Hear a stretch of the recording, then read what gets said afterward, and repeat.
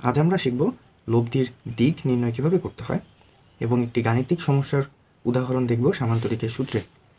তারপর আমরা একটি খুব ছোট কিন্তু অনেক গুরুত্বপূর্ণ একটি প্রশ্ন সলভ করব। আর হ্যাঁ, আজকের ভিডিওটি যদি আপনি টেনে টেনে দেখেন বা পুরো ভিডিওটি না দেখেন তাহলে কিন্তু আপনার জানা অর্থাৎ শেখাটা একদম অসম্পূর্ণ রয়ে যাবে, ঠিক আছে? তাহলে চলুন শুরু করা যাক। লব্ধির দিক আমরা কিভাবে নির্ণয় করব? আচ্ছা, সামান্তরিকের সূত্রের সময় কি মনে আছে যে আমরা এই কোণটির সাথে একবার কসের তুলনা করেছিলাম, একবার সাইনের তুলনা করেছিলাম? তখন আমরা কি করেছিলাম? সেই তুলনা করে কিন্তু আমরা এই বিএম এর মানটা বের করেছিলাম। কি বের করেছিলাম বিএম এর মানটা? বিএম এর মানটা আমরা বের করেছিলাম কিউ সাইন থিটা। এবং এএম এর মানটা আমরা কি বের করেছিলাম? এই এএমটুকুর মান বের করেছিলাম কিউ কস থিটা।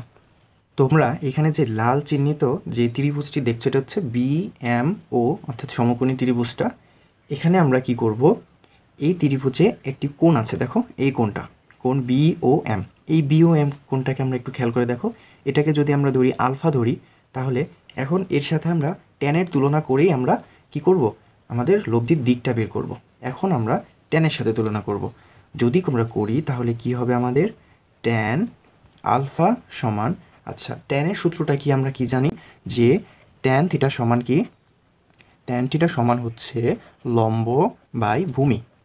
তাহলে আমাদের এখানে লম্বকে, আমাদের লম্ব হচ্ছে বিএম, লম্ব হচ্ছে আমাদের বিএম এবং আমাদের ভূমি হচ্ছে ওএম। এবার দেখো আমরা মানটা লিখব। যদি আমরা মান লিখি, এই বিএম এর মানটা আমরা কত পেয়েছিলাম? এখানে কিউ সাইন থিটা। আমরা এখানে বিএম এর মানটা লিখে দিই কিউ সাইন থিটা। এখানে এখন দেখো ওএম, আমরা কিন্তু সরাসরি কোথাও ওএম এর মানটা পাইনি। তাহলে আমরা ওএম এর পরিবর্তে আমরা এই ছোট দুইটা অংশ লিখতে পারি, একটা হচ্ছে ওএ অংশ আর একটা হচ্ছে এএম অংশ। তাহলে আমরা ওএমকে ভেঙে এই দুইটা অংশে লিখে দিই, ওএ অংশ প্লাস এএম অংশ। এখন দেখো আমাদের ও এর অংশের মান কিন্তু আমরা জানি, ও এর অংশের মানের হচ্ছে আমাদের পি এবং এএম অংশের মান হচ্ছে আমরা জানি কিউ কস থিটা। তখন আমরা এই সহজে এর মানটা একটু বসিয়ে দিলাম। তারপর কি হলো? আর উপরে ছিল কিউ সাইন থিটা। তাহলে এই সমীকরণটির দ্বারাই আমরা খুব সহজেই লব্ধির দিকটা বের করে ফেলতে পারবো। এবার আমরা একটি সামান্তরিক সূত্রের গাণিতিক উদাহরণ দেখব, তাহলে এই সূত্রটা আরও খুব ভালোভাবে বোঝা যাবে। প্রশ্নটা হচ্ছে, দুটি বলের অন্তর্ভুক্ত কোণ 180 ডিগ্রি হলে লব্ধির মান ও দিক নির্ণয় করো। দুটি বল, তাহলে আমাদের একটি বল যদি হয় পি হয়, আরেকটি বল যদি কিউ হয়, দুইটা বল আমাদের, একটা পি বল একটা কিউ বল। কি বলেছে? এদের দুইজনের অন্তর্ভুক্ত কোণ 180 ডিগ্রি। তাহলে যদি আমরা এদের অন্তর্ভুক্ত কোণ 180 ডিগ্রি দিই, এ হচ্ছে আমাদের পি বল। যদি এরা 180 ডিগ্রিতে অবস্থান করে তাহলে কি হবে? এই হচ্ছে আমাদের কিউ বল। তাহলে আমাদের চিত্রটা দাঁড়াবে এই রকম, যে তাদের অন্তর্ভুক্ত কোণ হচ্ছে 180 ডিগ্রি দুইটা বলের। তাহলে এদের লব্ধি এবং মানটা আমরা নির্ণয় করব। কোণ অর্থাৎ কি এর মান? থিটার মানটা আমাদের দেওয়া আছে। তাহলে আমরা লব্ধির প্রথমে মান নির্ণয় করব, লব্ধির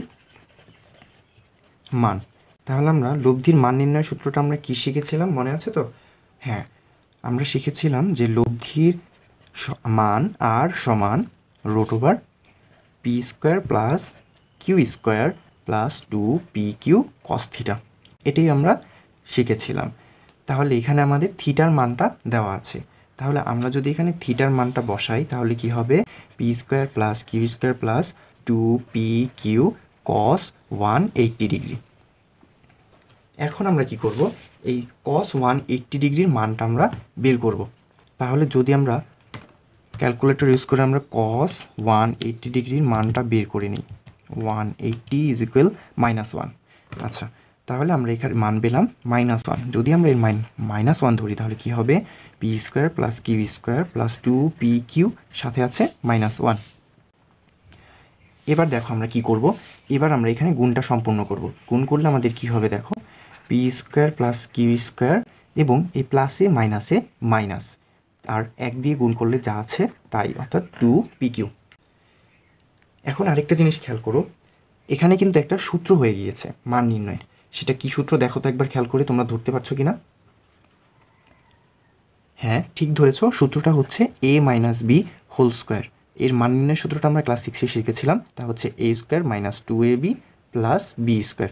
এখানে যদি পিকে এ ধরি এবং কিউকে বি ধরি তাহলে কি হবে দেখো, আমাদের এই যে a স্কোয়ার আছে এখানে, এই যে বি স্কোয়ারটাও আছে এখানে, এবং এই যে মাইনাস 2ab পরিবর্তে আছে মাইনাস 2pq। ঠিক আছে, তাহলে আমরা এই সূত্র অনুসারে আমরা লিখতে পারি কি P minus Q whole square, তাই তো। আচ্ছা, এখন কি দেখো, আমরা কি জানি রুট ওভার এবং স্কোয়ার উঠে যায় একসাথে, তাহলে আমাদের বাকি থাকে কি পি মাইনাস কিউ। এখানে আর এর লব্ধির মান হবে পি মাইনাস কিউ, অর্থাৎ আমরা এই পি বলটুকু থেকে আমরা কিউ বলটুকু যদি বাদ দিই তাহলে আমরা পাবো আমাদের লব্ধির মান।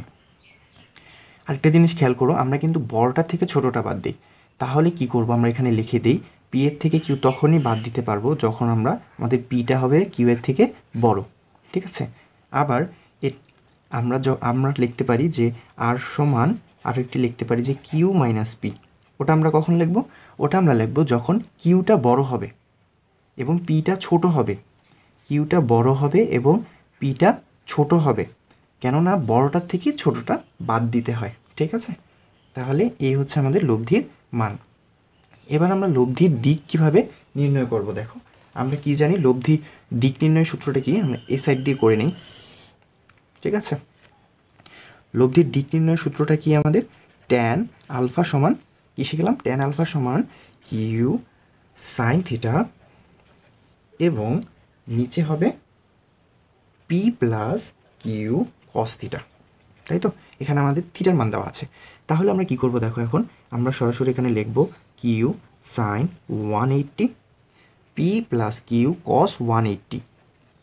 তাহলে কি হবে দেখো, যদি আমরা মানগুলো বের করি, আচ্ছা আমরা মান বের করে নিই। কস 80-র মান আমরা পেয়েছিলাম, তো আগে এটা -1, ওটা আমরা লিখে নিই কিউ কস -1, এবং সাইন 80-র মানটা এখন আমরা বের করি।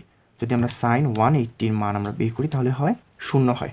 আচ্ছা, তাহলে কি হবে কিউ সাইন এখানে কসটা হবে না, কিউ 1 কিউ এর সাথে 0 গুণ করবো আমরা।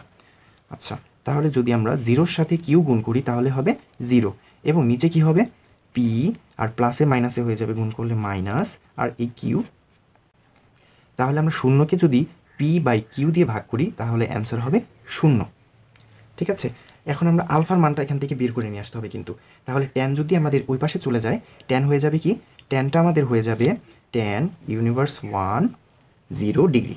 তাহলে আমাদের দিকটা হবে, আলফার মান হবে ট্যান ইউনিভার্স 0 ডিগ্রির মানটা।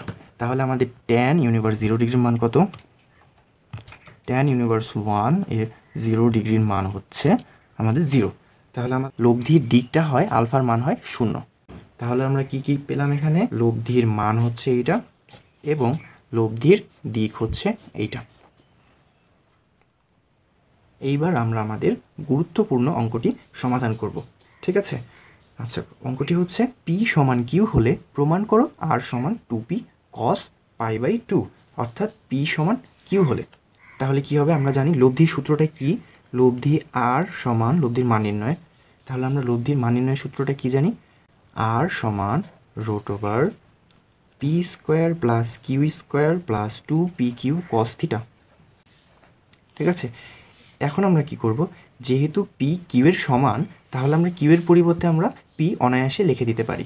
যদি আমরা কিউ এর পরিবর্তে আমরা লিখে দিই পি, তারপর উপরে স্কোয়ার, এখানে লিখব পি ইন্টু পি, অর্থাৎ কিউ এর পরিবর্তে আমরা পি লিখে দিলাম কারণ পি কিউ সমান।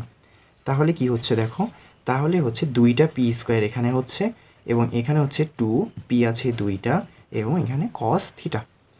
এখন কি করব দেখো, এখন এখানেও 2p স্কোয়ার আছে, এখানেও 2p স্কোয়ার আছে, আমরা এখন নিব 2p স্কোয়ার কমন নিব। যদি 2p স্কোয়ার কমন নেই, এখানে থাকবে কি, এখানে থেকে যাবে 1 এবং ওইখানে থেকে যাবে cos থিটা। তারপর আমরা কি করব, এখন দেখো cos 1 প্লাস cos থিটার একটি সূত্র আছে, সূত্রটি হচ্ছে 1 প্লাস cos থিটা সমান 2 স্কোয়ার π/2। ঠিক আছে, সূত্রটি আমাদের কি 1 প্লাস cos থিটা সমান 2 cos স্কোয়ার π/2। তাহলে এর পরিবর্তে আমরা লিখব 2 cos স্কোয়ার π/2। ঠিক আছে, আচ্ছা এখন আমরা কি করব, গুণের কাজটা সম্পূর্ণ করি ভিতরের। তাহলে যদি আমরা গুণ করি তাহলে 2 আর 2 হবে 4, সাথে আছে আমাদের পি স্কোয়ার, এর সাথে আছে আমাদের এখানে কস স্কোয়ার পাই বাই 2। এখন দেখো আমাদের প্রমাণ করতে হবে কি 2p cos পাই বাই 2, এখানে কোনো স্কোয়ার থাকতে পারবে না, তাহলে আমরা এখানকার স্কোয়ারগুলো তুলে দেবো। আরেকটা জিনিস খেয়াল করো, 2 এর উপর স্কোয়ার দিলে কত হয়? 4 হয়। তাহলে আমরা এখানকার 4 এর পরিবর্তে লিখতে পারি 2 এর স্কোয়ার, পি এর স্কোয়ার তো আছেই এবং কস স্কোয়ার পাই বাই 2 এখানেই আছে। আচ্ছা, এখন দেখো আমরা কীভাবে রুট ওভার উঠাবো আর স্কোয়ারগুলো উঠাবো। রোড আর স্কোয়ার কাটা যায়, এটা আমরা জানি। তাহলে আমরা যতগুলো স্কোয়ার আছে এবং রোডটা আছে আমরা সরাসরি বাদ দিয়ে দিই। তাহলে আমাদের কী থাকবে, রয়ে যাবে, তা থাকবে হচ্ছে 2p এবং এখানে থাকবে cos পাই বাই 2। তাহলে এটি হচ্ছে আমাদের প্রমাণিত হয়ে গেল যে r সমান 2p cos পাই বাই 2। আজ এই পর্যন্তই। যারা আমাদের সাথে শেষ পর্যন্ত ছিলে তাদেরকে অসংখ্য ধন্যবাদ।